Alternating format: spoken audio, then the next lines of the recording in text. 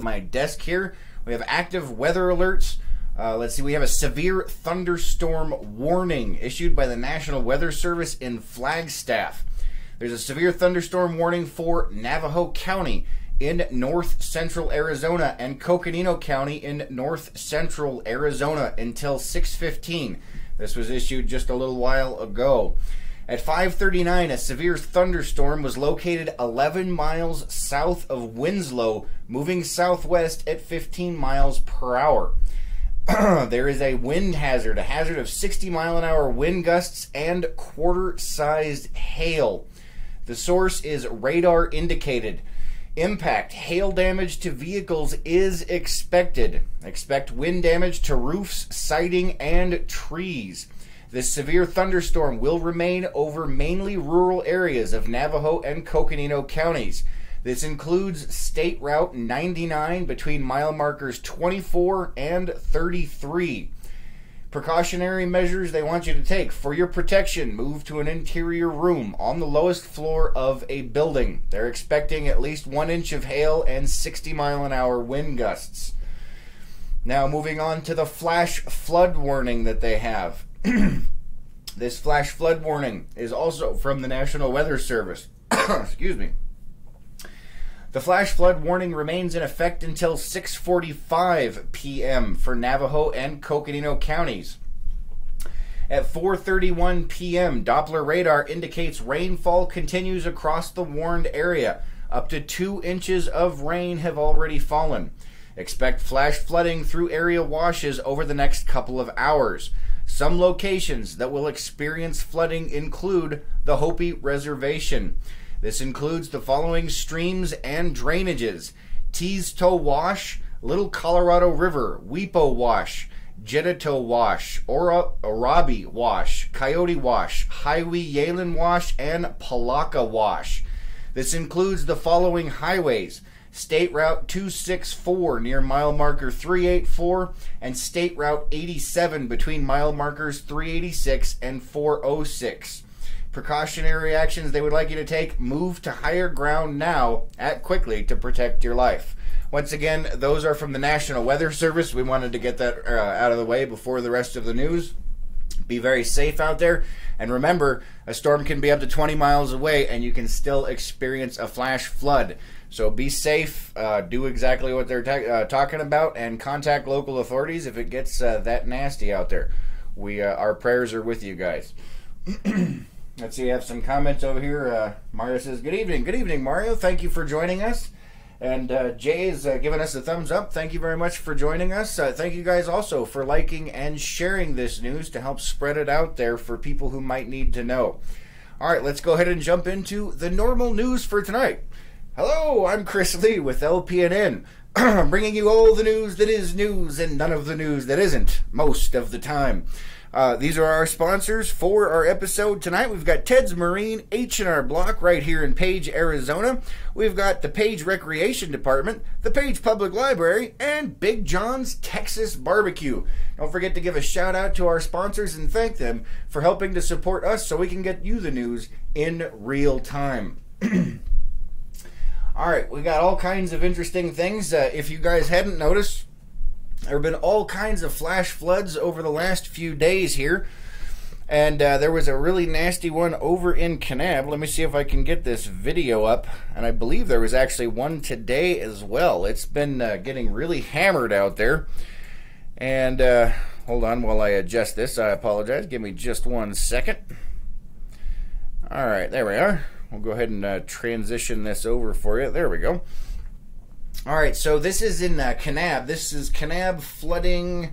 I believe this was, let's see, yesterday at 10:20 a.m. is when they put this up. I believe it was the day before's flooding that was going on.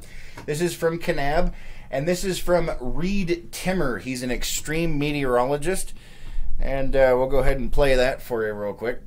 Once again, this is in Kanab, Utah. Still significant runoff in Kanab, urban. This road is uncrossable. Local the same. I haven't seen this area flood out like this in quite some time. It's definitely a significant flooding event in Kanab.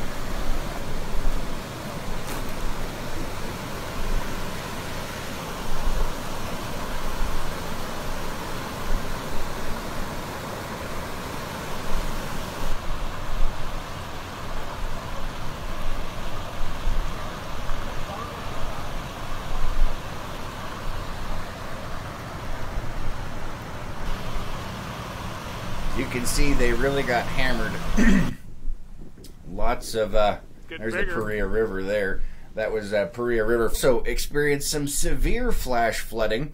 They actually had some cars that were almost completely underwater in that flash flood, and the Red Cross actually had to open up a shelter for some people out there. So all in all, it has been an interesting weekend, very dangerous. Hopefully everyone's safe out there. Excuse me. Let's see what else we have here for you.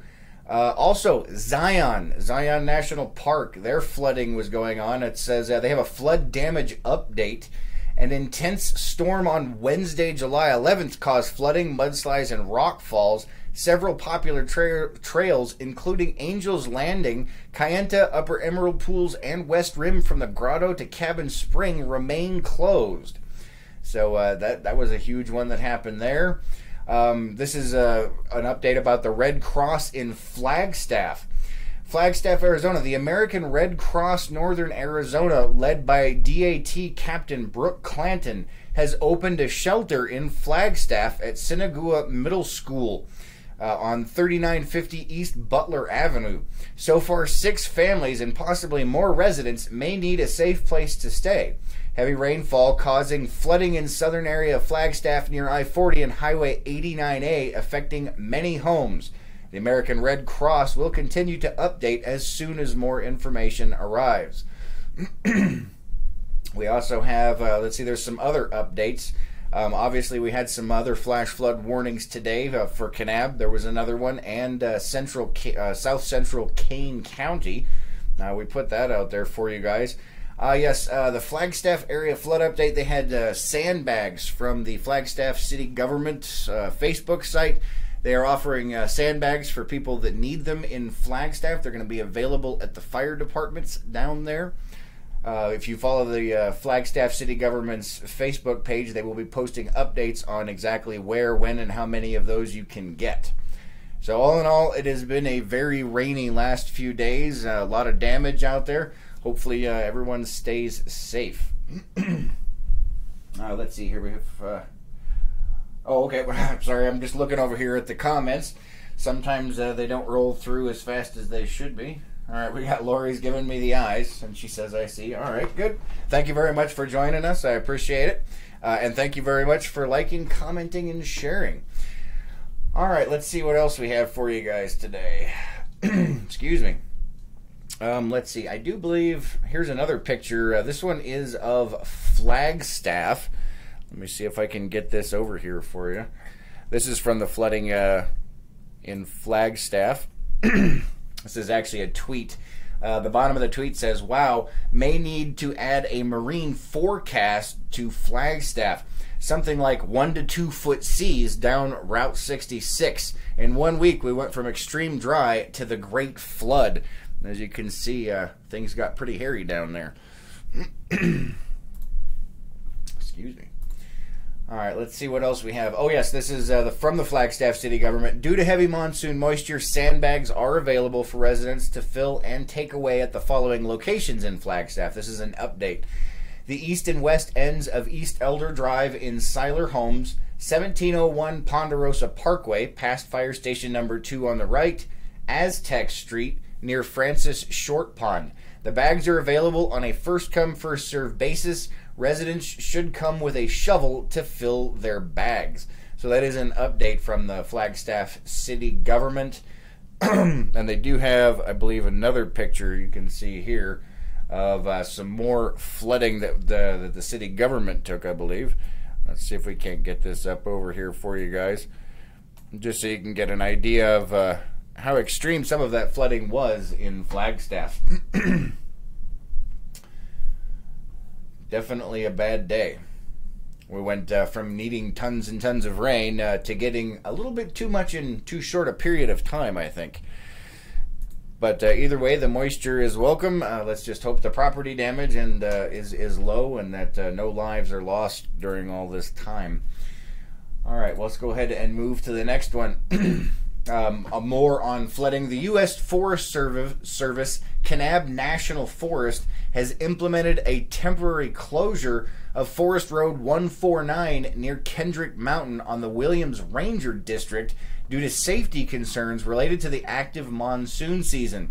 While the Pumpkin Trail itself is not closed, forest managers recommend use of either the Kendrick Mountain or Bull Basin trails while the closure of Forest Road 149 is in effect due to the lack of trailhead parking. Excuse me. Gina says, I missed it all. Well, you're going to have to watch the beginning. I can't cover all of that, unfortunately, Gina. There was quite a bit of going on, but there is an active thunderstorm warning and an active... Let's see, Jody says, hello. Hello, Jody. Thank you for joining us. We appreciate that. And let's see, Kimber says, yikes. Yes, definitely. There is a lot of stuff going on out there over the last few days in the rain department. So be safe out there. Make sure you follow our page or keep on an emergency radio. Anytime that we get any of these emergency updates, make sure that you share them whenever we put out a flash flood watch or a flash flood warning by itself. Go ahead and share that so you can get it out to as many people as possible in case they didn't hear it on a radio or anything else. We want to try and get the word out there for everyone so that they can stay safe. Excuse me. All right, moving on to a little bit more normal news here. The Arizona Snow Bowl is opening a summer tube slide, a ropes course, and other activities. This is from ABC 15. It may not be winter anymore in Arizona, but Arizona Snow Bowl, the ski resort in Flagstaff, has excuse me, has a handful of activities that adults and kids can enjoy, including a scenic ride on the chairlift and a new 150-foot tube run. A lot of fun. All right, let's see. The ski resort opened for the summer season on Friday, July 13th, after U.S. Forest Service fire restrictions. The ski resort unveiled two 150-foot lanes where people can tube down the mountain. They have a mini ropes course. Kids and adults can walk and climb over wooden beams, rope ladders, steps, suspended tires on a ropes course. They have a bungee trampoline. It says here, jump to new heights and do a few flips on this large trampoline while harnessed to bungee cords. Let's see, they have a scenic ski lift ride. You can sit on a ski lift and go up the western side of the San Francisco Peaks where you can view parts of the Grand Canyon and Sedona's Red Rocks from 11,500 feet. They have treasure panning. You can sift through water and sand to pan for gemstones like they did in the Old West. They have a barrel roll. Kids can test their balance on this rotating barrel. It's a free activity. Let's see, there are now more ways families can enjoy the mountain with new base area attractions, said General Manager J.R. Murray. All right, so that looks like some fun stuff going on here. Let's see, Gina said, got that part. Gina says, thank you. I'll watch the beginning later. All right. Okay, that's good. Let's see what else we have here for you guys tonight. So many things. All right, we do have a bunch of interesting things coming up here in Page, Arizona. Tomorrow night at 6 p.m., from 6 to 8 p.m. actually, they are doing a zoning ordinance update. It's a community workshop where they're inviting everyone in to look at the new zoning code that is coming out, that they're doing a complete rewrite on, and they want you to come down and see what's going on and talk about it, and maybe come up with some things. Maybe you have some ideas, maybe you have some concerns. Either way, from 6 to 8 p.m. tomorrow night is going to be that community workshop, so make sure you head on down there. Let's see what else we have here. The Page housing study. So a while back, if you guys remember, there was a housing study that was done in conjunction with NGS and the city. The Page housing study presentation is an area. They're going to have some recommendations on what they think might be able to help fix it, and all kinds of other things. Once again, that is Wednesday, July 25th at 5 p.m. Excuse me. All right, let's see what else we have here. We do have a couple of things. Give me just a second. Sorry about that. Let's see if I can get this to... Oh, I'm moving myself instead of my background. Hold on one second. And we do have some activities coming up in Page. I believe the last day for registration on this one. This is from the Page Recreation Department. The 2018 Youth Soccer program is going on.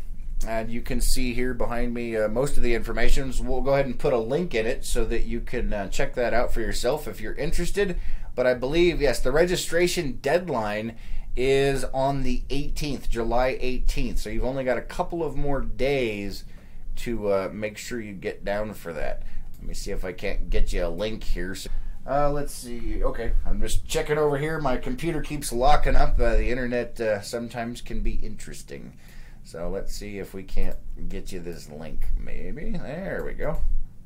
All right, copy. All right, this is for the Page Recreation Department. If you're interested in registering for the soccer program or any of the other amazing programs they've got going on, check out their website. They are going to, I believe, Arizona this Friday. They're going to have a field trip, and if you want to register for that, you have to do it by Wednesday. So you can go to this link and you can check it out, or you can go down to the city of Page and you can register there.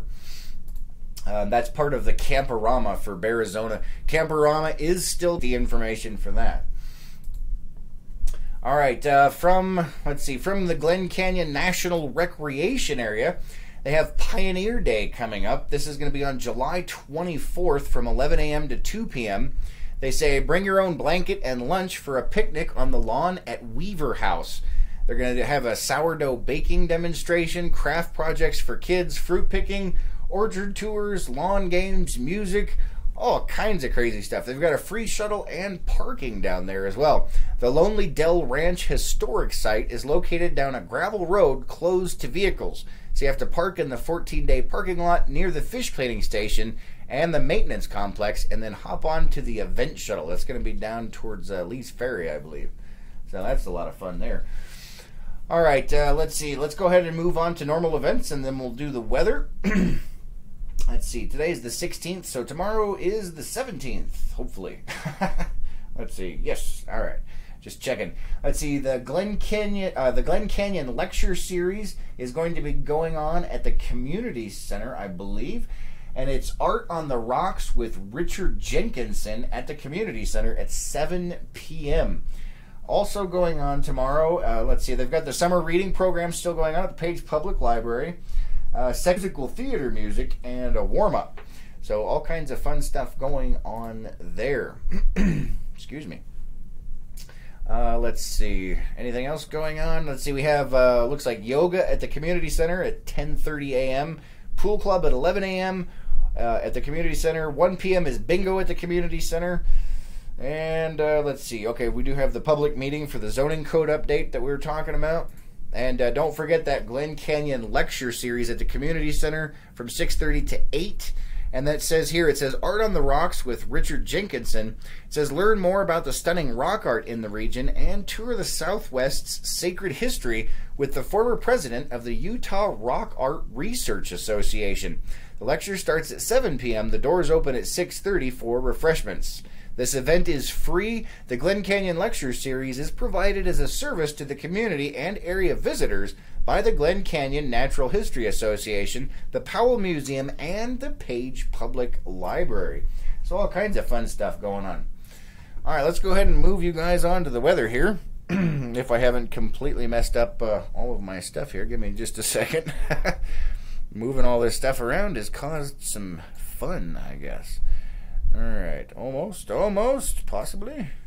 Give me just a second here, and then we can cover the weather. Once again, if you see any breaking news that we have on flash flood watches or anything like that, make sure you share that so the information gets out to those who need it in case they missed it on a radio or something like that. All right, there we go.